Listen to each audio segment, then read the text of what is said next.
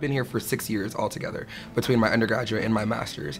And so I remember when I first came here, a majority of things were very institutional, you know, some of the blocky wooden chairs and tables. The largest change is the availability of seating that didn't used to exist. That you still see in some corners of the library.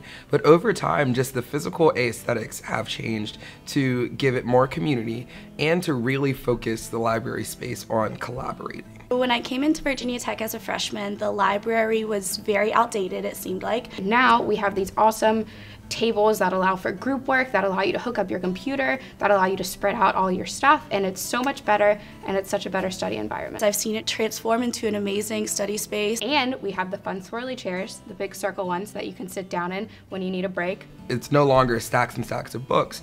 It's tables and outlets and internet that allow them to work together and collaborate on different projects. Students feel a lot more comfortable here. They love the renovations. So that's probably the biggest change that I've seen, is the switch from it being just like it's a library kind of environment to one that's really more focused towards collaboration, group work, and individual work as well.